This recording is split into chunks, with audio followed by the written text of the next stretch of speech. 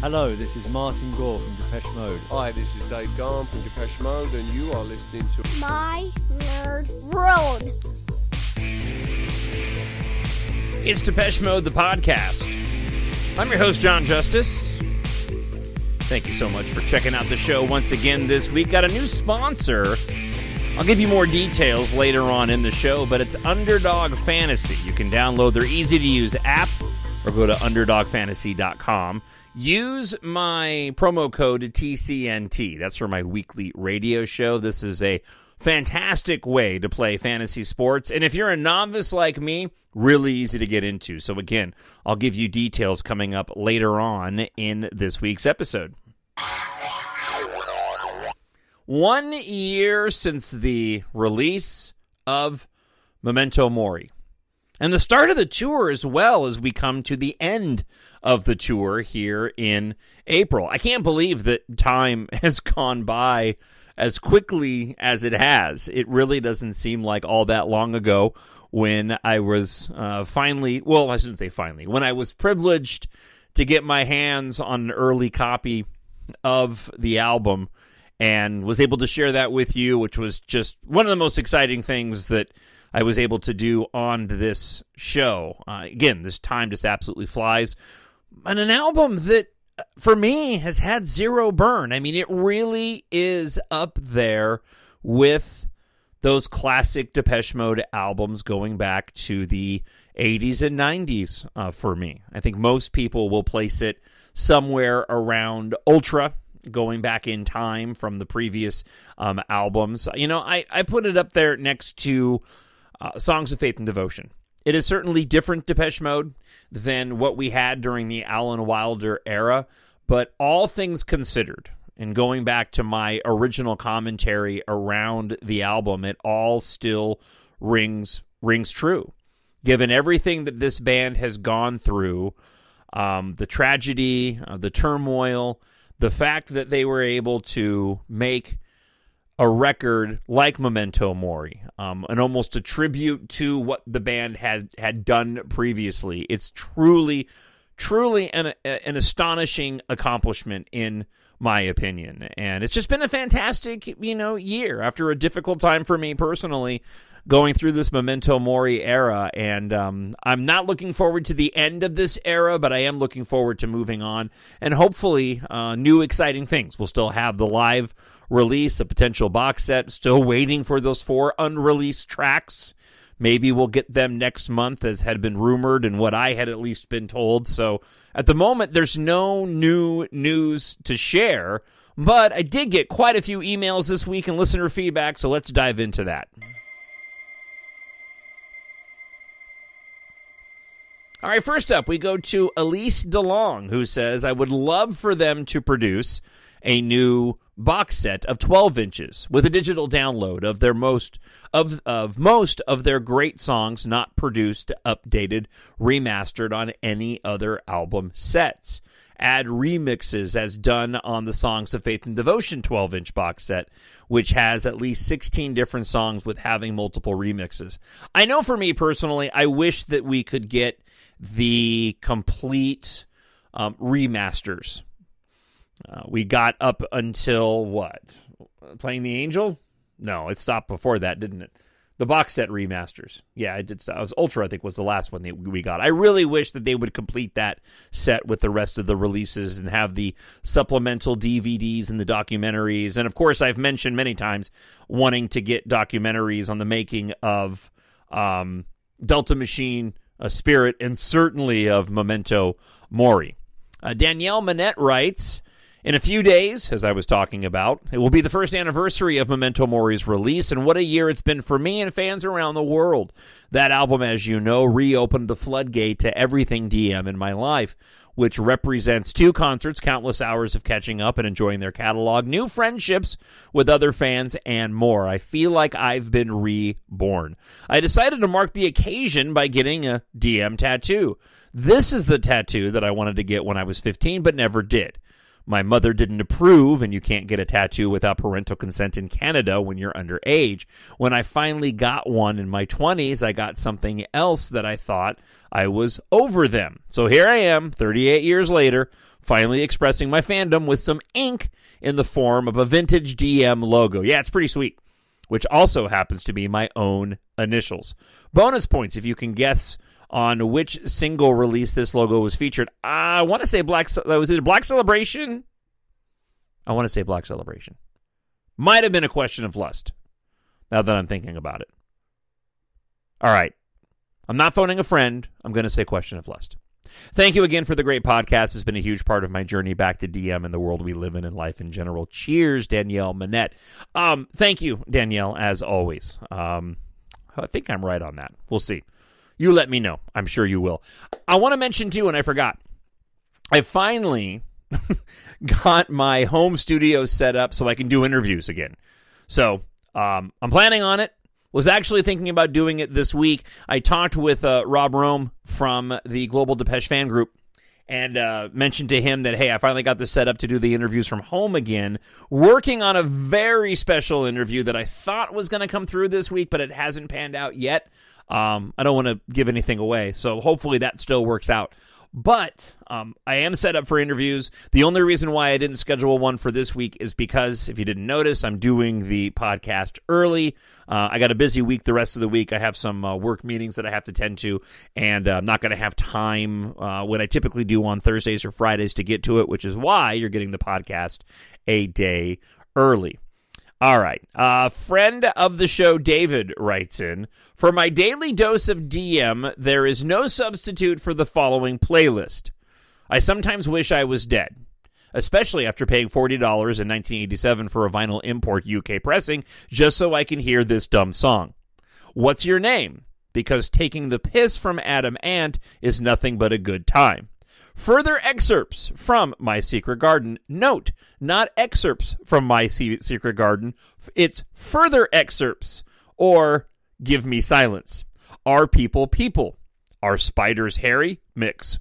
Flexible, the pre-deportation acoustic dub mix that Brat doesn't want you to have. And finally, People Are Strange, Love. The Doors DM mashup I made in audio school back in 1984 that I never got back from the instructor, but probably went on to be a massive hit in Hungarian fetish clubs.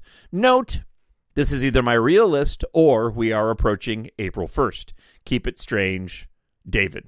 David, I thought that was rather fun. I got quite the kick out of that. My nerd world. All right, let's go and hear from Leah, who writes this. You mentioned on your March 14th podcast the girl who got pulled up on stage with Dave. I follow her on Instagram, and she posted her big moment. I believe it was the March 7th concert in Munich. It's a great video if you want to check it out. I did. It's pretty awesome. We all dream of such a day, and her dream definitely came true that day. Have a great day, Leah. Thank you, Leah. Jean writes in, Amy's reflections on memorable parts of some songs on this week's episode of your podcast brings me back to a particular frustration of this tour. Aside from the rigid and best of playlist, I was eagerly awaiting their reprise of The Sun and the Rainfall, and Dave specifically mentioned this song for Paris match in 2022 as fitting the Memento Mori vibe. Dave, and he quotes, with every new tour, I dive into our discography to see what can be unearthed. The new songs have fit in well with the old ones. There are songs like The Sun and the Rainfall that we haven't played since the 80s that we could give a chance this time. It seems that nothing is going to happen with that. That's sad, but who knows? Maybe it will stay in Dave's head, and he will bring on stage in a guitar version. Check out the cover of Firestarter. It works perfectly. I wonder, again, sort of, if I had the opportunity to ask these questions, I wonder if it's simply a matter of the production needing to be a certain length for their locations that they are going to be performing. Now, I suppose you could back up the start times, right? But they have a very, as Jean mentioned, they have a very rigid playlist, and it's sort of that solid, 22 22 somewhat, kind of revolves around that number of songs. I just wonder if it comes down to there's simply other tracks that they want to play, and they just can't fit it in to that time frame.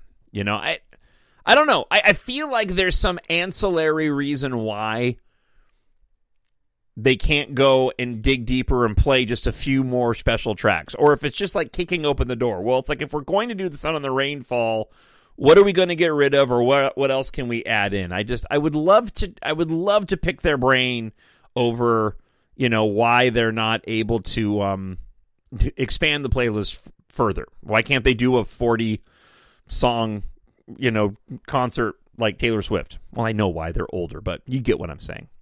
All right, let's get to Jason, who writes this. I really did think that it would be the Cologne shows that would be filmed, maximizing the number of Memento Mori songs for the release, with the 3 nights giving the band plenty of opportunity to capture 3 songs before Martin's solo slot, that is, Speak to Me, My Favorite Stranger, and Before We Drown. The various songs Martin sings in his solo slot, including Soul With Me, plus some of the other songs they swap out, including World in My Eyes. Now, here is an interesting nugget that I forgot to share at the start of the show. It is my understanding that while I talked about on last week's show the potential of the Madrid shows being for the live release, I'm not so convinced. Somebody had mentioned to me that there were news crews that were at both of those shows, and it could have very well been that local media in town was there filming, and they had to post those posters anytime there is going to be ancillary filming that's not directly related to the stage. Because I seem to recall also hearing from somebody, or at least reading a post, that not only did they not change up the set list all that much, they didn't bring back World in My Eyes, which both myself and others, including my buddy Matt, also thought was awfully strange that they were filming for the live release. But also, there didn't seem to appear to be any extra cameras. And again, I go back to those Mexico shows.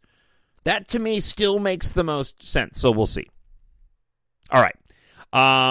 Getting back to Jason's email. Perhaps that may still be the case. After watching the footage After watching the footage from the Madrid shows, there was a noticeable absence of Anton and crew skulking on or on the side of the stage of filming. This is where I got it from. Sorry. And no World in My Eyes or John the Revelator the second night either. Perhaps the notice was due to an EFE filming for a news report. But if any release is missing World in My Eyes, it really will be the worst crime. I get it. So this is where it came from. So I knew I heard it from somewhere. I just didn't read far enough into the listener feedback to realize. With the Blu-ray DVD package for the Tour of the Universe live set, I thought the boys had hit on a winning formula, with the inclusion of the live songs from the other night added as bonus tracks, along with the multitude of other great extras. It's a pity they never carried on this formula with the subsequent Blu-ray DVD releases on the other tours. I completely agree. And let's not even mention Anton's refusal to release the Delta Machine show on Blu-ray. Yeah, that tour, like Tour of the Universe, is one of the best produced and looking tours that was shot. It's one of the ones that I watched the least because Dave is so nasally in his vocals in that tour, especially at the start of the show. It's really odd to me. Wrong sounds off. In Chains sound, it's just he's very, very nasally. Jason goes on to say, fingers crossed for a bumper package similar to Touring the Universe Blu-ray DVD release for Memento Mori. And I do have a theory about the filming of the Mexico show. I sense it is destined for a streaming service later in the year around the Day of the Dead. Apple TV Plus, maybe. I know that I was going through my Paramount Plus app recently, and 101 showed up, and I believe it was with Showtime. it was available on there, which I thought was odd. Picking up on Jan's fan feedback, imagine having a pain that I'm used to as your morning alarm. That song must be the loudest, bone-rattling open track to any album ever. Regards, Jason. Thank you, Jason, for that. I greatly appreciate it. So again, it's a super short episode this week. Like I mentioned, I've got a busy week ahead of me. Almost wasn't going to do a podcast, but decided, you know what? I've got some time today. I just got done recording my Star Wars podcast with the release of the Acolyte trailer. And talked a little bit about the new Alien movie. The teaser for that just dropped. So if you're interested, if you like Star Wars and you happen to enjoy my musings about Depeche Mode, go check out my Star Wars podcast. Just search for My Nerd World Star Wars. You'll find it on wherever you found this particular podcast. Couple of things before I cut you loose. As I mentioned at the start of the show, I have a new endorsement sponsor on my weekly radio show that I wanted to share with you. Because if you're into fantasy sports, this really is cool. So check this out. And you could be doing me a huge favor. Underdog Fantasy. It's a fan favorite way to play fantasy sports. So the NCAA tournament here in America is starting this week. The college basketball pick'em, it's one of the easiest ways to get in on the action. So if you're making a bracket like so many people do for the NCAA tournament this week, here's another way to keep playing even when your bracket gets busted. And again, I'm a novice to all of this. I follow NASCAR almost exclusively, along with F1 and a bit of Indy. But I play the pick'em game on the Underdog Fantasy app with my NASCAR races, and trust me, I started a few weeks ago. It's been totally worth it. So if you're playing for the NBA or the NCAA, you pick 2 to 5 players and you build your pick'em entry. All you have to do is select higher or lower on all different kinds of stats in the NCAA tournament, or if you're watching NBA or any other sport for that matter. They give you options based off of whatever sport you're playing.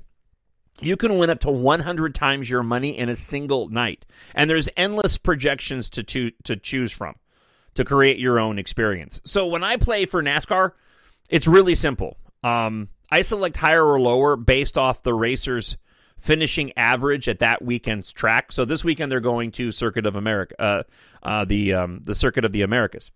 So I'll go in, I'll see what the average finish is for the drivers lined up for the race this weekend, and I'll just basically select higher or lower based off of what their average finishing average is. And it's added some entertainment value to something that I already love. I follow one driver, Alex Bowman, but this has actually made it exciting because now I'm following multiple drivers through a race. So download the easy-to-use app in your app store, or go to underdogfantasy.com, but make sure you use the promo code TCNT. This is where you can help me out. Use the promo code TCNT. That's for my full-time radio show. Underdog's going to match your first deposit up to $100. So you can deposit as little as $10. You'll get a match on that, but they'll do that up to $100, and they're also going to give you a mystery special pick to use on your first pick'em entry. So again, Underdog Fantasy, promo code TCNT. And even if you don't play, you could be doing me a huge favor by just simply downloading the app and signing up. It's completely free. You're not going to get inundated with a whole bunch of, nonsense spam. You just sign up, but use the promo code TCNT. And again, they'll match your first deposit with that of $10 or more. Plus, you get a special pick, too. You got to be 18 or over to play, present in a state in America where Underdog Fantasy operates. Terms do apply. And if you're concerned with your play, call 800-522-4700 or visit ncpgambling.org. And lastly, of course, before I let you go, if you do happen to enjoy science fiction, as I mentioned, check out my science fiction space opera series, EMBARK. 7 books in all in the series. You follow a ragtag squadron of pilots and one reluctant hero on a journey of survival as they fight for their future far from Earth. The main character, the protagonist, is a massive Depeche Mode fan at a time in the future, 2172, when music of the 80s through the 2000s is nostalgic and popular among the characters of the story. I was really inspired by Ready Player One when I wrote it. And it features a lot of Depeche Mode references, both direct and indirect, and a lot of music from that era that I grew up listening to. So if you love Depeche Mode, obviously, and read science fiction, treat yourself, a friend, or a family member with sci-fi, and check out my science fiction space opera series. You can go to Amazon.com or to mynerdworld.net. All right, that's it. Thank you so much for checking out the episode this week. I know it's a short one. There's not a lot going on. I'm a busy man, but I really do appreciate you checking out the show. And drop me an email. I love hearing from you. TalkShowNerd@gmail.com. TalkShowNerd@gmail.com. And I'm excited to get some interviews up in here. We'll be doing that very soon. All right, I hope wherever you are, you're happy, you're healthy, and you're safe. I'll talk to you again next week. Bye. Hello, this is Martin Gore from Depeche Mode. Hi, this is Dave Gahan from Depeche Mode, and you are listening to My Nerd World.